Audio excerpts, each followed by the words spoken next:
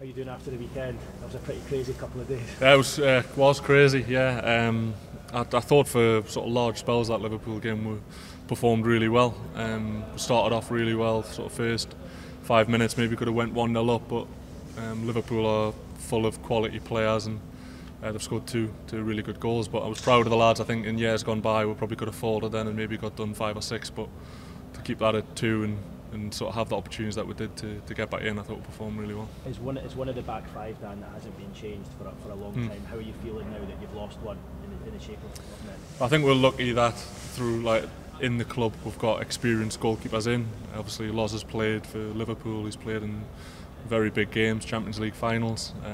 Mark's played at, been involved at Wembley with Carlisle a few times he's been there, so I think we're lucky that we've got players of experience in that position. The way we play on a Saturday is the way we train all week, so I'm confident in the lads that they're both match ready, so whoever will play I'm sure will put in a very good performance. What were the conversations with Carrius like since you guys have returned back in after the weekend? Because I guess it would have been something he wasn't expecting to happen. No, of course not. I haven't spoken to him loads one-on-one to be honest, but yeah, you can imagine it's just where he's probably not thought he was going to be involved that sort of in the game to then be starting. It's just funny how football works, isn't it? And you know more than anyone that Newcastle United do things a difficult way. It would be a crazy situation if Carrius came in, had a great game in the final after what's happened in the back. It would be very Newcastle United. Yeah, it would be, yeah, and I think that's what we love in football. We love a story like that. I think throughout the history of sort of the Premier League and what we've done, it's littered with stories like that. So for that to happen would be amazing, but as I've said before, it's no lie that Pope will be a big miss. He's done very good things for this season and been a big part of why we've been so defensively solid, but we're sort of confident in the squad that we've got players that can come in and do the job when he's not there. A lot of the lads won't have played at Wembley before. Just chatting to Kieran there, who's played there many a time. But you've played there, have you not? Yeah, I did, yeah. Scored there, but you scored there. Yeah, my mates always wind us up saying that it was an assist because it was a bit of a dubious goal, but it went down as my goal, so I'll take it. But yeah, I think it's having that experience of being there. I don't think people realise sort of how big the stadium is. The pitch is massive. It's a real sort of energy sapper. Playing there before, I remember 10 minutes in I was ready to come off, so just sort of passing that experience on to the lads who maybe haven't played there. I know we've got a lot of internationals who have played in big games, but Wembley's special, and I think it's to try and sort of get all of that stuff out of the way that's not really relevant to the game. I think it's important that you can sort of pass on that experience to the boys. And we're obviously talking to you last week, and you were talking about the Liverpool game, but obviously the cup final was just there at the back of your mind. I think it's been the same whenever we speak to the manager as well. Is it nice that just that's all out the way now and just focus is now just firmly on what's going to be the biggest game in the last 25 years? Yeah, definitely. I think it's been hard to sort of just have that focus on the games that have been in the past, those 3 Premier League games, because as you've said, it's a huge moment for the club and for the city, so it has been hard not to be distracted by it a little bit, but as I said, I'm just happy that we are here this week and we can just solely focus on this. And as I said, I've been asked a few times whether I'm feeling nervous about it, but I'm really not. I feel quite relaxed about it. I think that's just playing for how long I've played, and I just think that experience, just you know, it's just another game, but maybe as I'm just about to go out it might not be like that. But that's how I feel now. Yeah, I was going to say, if you were 22, 23, do you think you would feel different? Do you think that's just the years of working up the levels almost to get yourself to this point? Yeah, 100%. I think I wish I knew back then sort of all the experience that I've had now, because I would have had a totally different career, but I think those are things that you've got to learn, and I think we're quite lucky that we've got a good mixture in the group of experienced lads who've played at the very top level, like Kieran and Popey, international lads who played at the World Cup, and then we've got a few young lads coming through who will probably be for the same for them. They probably won't realise the sort of magnitude of the occasion and just sort of play with that freedom. And how does it work with your friends and family? Because obviously they're all big Newcastle fans as well. Do you speak to them this week? Do you shut them out? Do you have to just kind of do it in dispatches? What do you do to try and keep yourself focused on the match on Sunday? I think I just try and keep it as normal as possible. Try and treat it as just another game. Like we've got our tickets sorted out now, so once they're dished out, that's me just focusing on the game. Yeah, that's once they're done, everyone can. If they get there, they get there. They don't. That's their problem. So yeah, I think it's just been nice to get all of that out the way. Now for the next sort of 3-4 days, it's just purely focused on Man United, just like it would be any other week. Dan, I would imagine because of the clamour for tickets from friends and family, you arguably maybe felt more pressure with that than you did looking ahead to this game. Yeah, a little bit. I think people have been quite good, to be honest. I think they've known that I would have only gotten a limited number of tickets and had a lot of people that I needed to sort out. So I've had a few texts here and there, but I think the majority they probably went through family to get to me, and they've pushed them back. So yeah, as I said, I've got a lot of people who come to games every single week, so I've just tried to sort them out as fairly as possible. You will know more than anyone else what this game means for not just the football club but the city. I mean, you know, when you're out and about, can you sense that in the air? You know, kind of the desperation for success. Yeah, you can. Even I was going to do bits at the stadium last week and pulled up at the traffic lights, and the guy telling us to put my window down and having a full-on conversation about how much it would mean to the city. And I know that. I think all the Geordie lads and all that in the club, and it's just getting that message across to the lads, which to be fair, I think they all understand sort of the magnitude of it as well. There's been a lot of teams that I grew up watching, sort of the Kevin Keegan entertainers, the Bobby Robson teams that have getting to this stage, but maybe just couldn't quite get over that line. So to have the opportunity to do it on Sunday, I do feel very lucky. You talk about obviously the younger, you know, when you were younger watching the Bobby Robson team. I mean, can you remember the 1999 FA Cup final against Manchester United? No, I got asked that before. I can't remember the final. I probably just blocked it out. The last bit of Wembley I remember was when Rob Lee scored against Chelsea, because I was at that game. But I just remember the build-up to the final you're talking about, just the stuff that I see now, like all of the stuffs and shop windows and people with flags out, and just even driving into today, like passing pubs, they've all got black and white flags up. So I think it's just sort of that cup fever type thing. I remember going into school and you like going with a Newcastle shirt on, I had a flag and nails were painted black and white, and just anything you could do to get black and white. I probably had stripes in my hair and all sorts. So. But yeah, and it's just sort of that sort of generation of players inspired me and all of my schoolmates to want to play for Newcastle and be professional footballers. So hopefully we can have a similar effect to them. You talk about obviously the town being decorated now, but can you imagine what it'll be like if you actually win?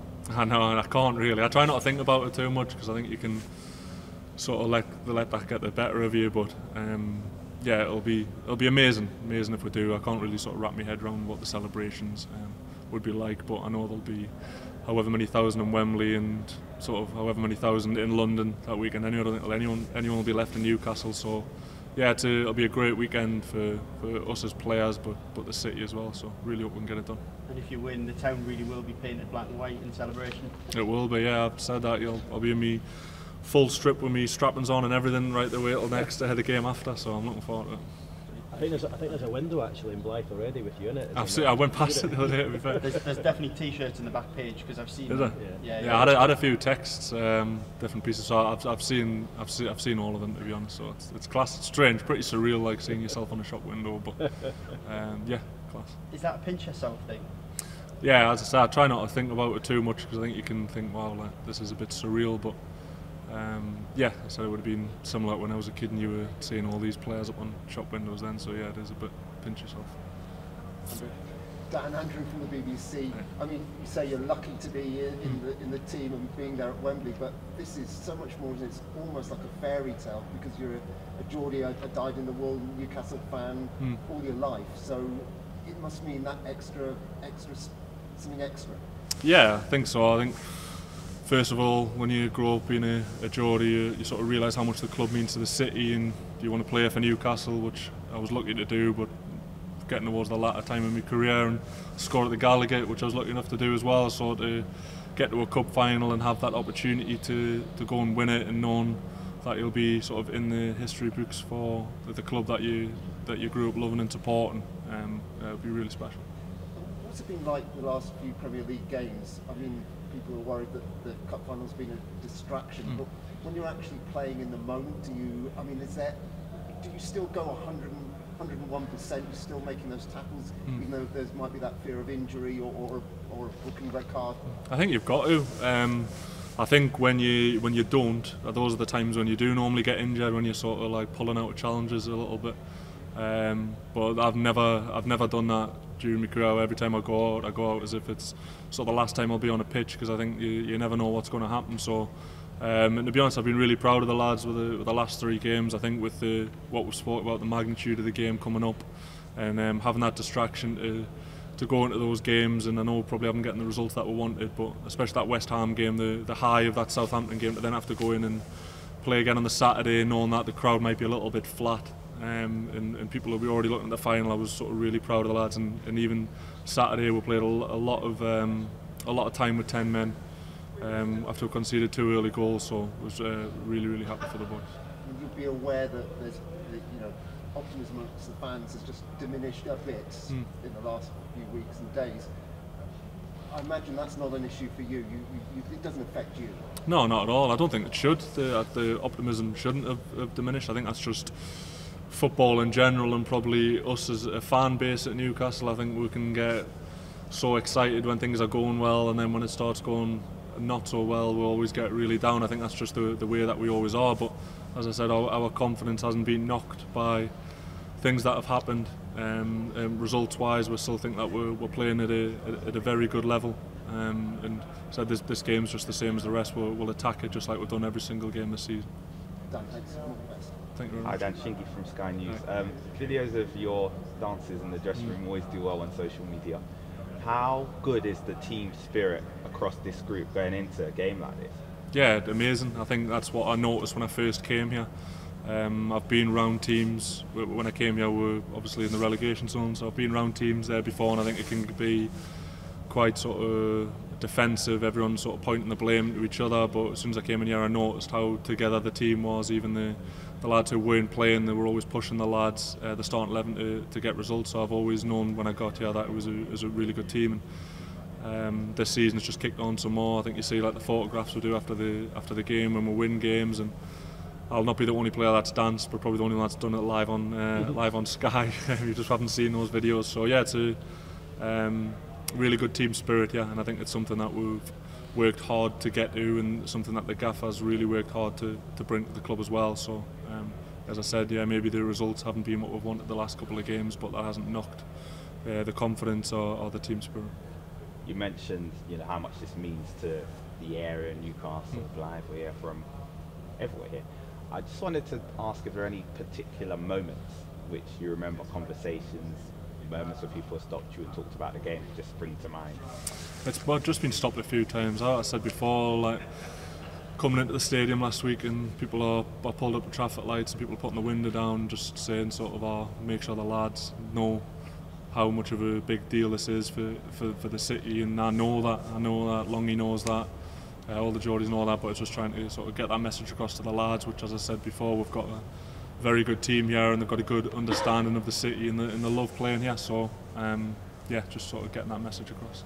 I know you want to think about winning this game, but what's going through your head before you walk out of Wembley, having watched Newcastle there, having played there yourself as well, and now getting a chance to make history?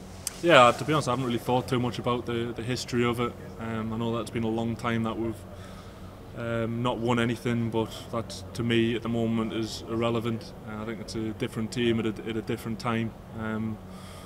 Every single time that we went out this season, we've went to attack it, whether that was League Cup, FA Cup, Premier League, whether that was City, Bournemouth, Wolves, whoever we're playing. That doesn't change. On Sunday, I know that Man United are a very good team. They've got a great manager and full of big international players who've done it on the big stage before. But I think that's the beauty of football. That over 90 minutes, us on the day can beat Man United. Like I was saying earlier, lots of people from Newcastle, thousands of people head down to watch the game. Have you got a message to the fans coming down to support you? Yeah, just thank you for your support. I hope you have a sort of a great weekend. Stay out of trouble. Yeah, and we really appreciate your support. Dan, how different do you feel as a player compared to when you were a fan? Now that you're here, now you're wearing it. Loads. I was saying to Longy before, like I kind of wish that I was a fan at this point. I know it's like stupid to say, but like because we're players, we're so focused on the game that we can't really. So all of this doesn't affect us because I don't really try to let it affect us, if you know what I mean. I'm solely focused on the game, where if I was a fan, I'd be going down on Friday with my mates. You'd be doing bits on Sunday. I'd be in the crowd where everyone's sort of chanting. So like you do sometimes think, oh, it would be class being a fan, but obviously I'm in a very privileged position. And as I said, I don't play with the pressure, knowing that I'm a local lad, and the fans are wanting to win. It's just sort of that added responsibility. But as I said, we'll be passing that on to the boys. And you mentioned the dancing just a moment ago. Have you got anything planned? Should you win? Should you score? Yeah, nothing. Nothing planned. It'll probably just be freestyling. It'll probably just be like FIFA, when you just hit loads of buttons and see what comes up. But yeah, it would be amazing to score there. Are days like this, Dan, sort of part of the reason you wanted to come back to the club? You know, when the offer was made in the January, the chance to eventually take Newcastle to Wembley. Yeah, and I think that's been our sort of trajectory since the new owners come in. I think everyone's sort of been pulling in the same direction, whether that's sort of players, the staff, the city, and hopefully this isn't just a one-off that we've made this final to sort of stepping stone and a catalyst to more finals over the years. We've seen what's happened with other teams who've been taken over, and that's what we want to happen, and sort of get the club back to where we feel it should be.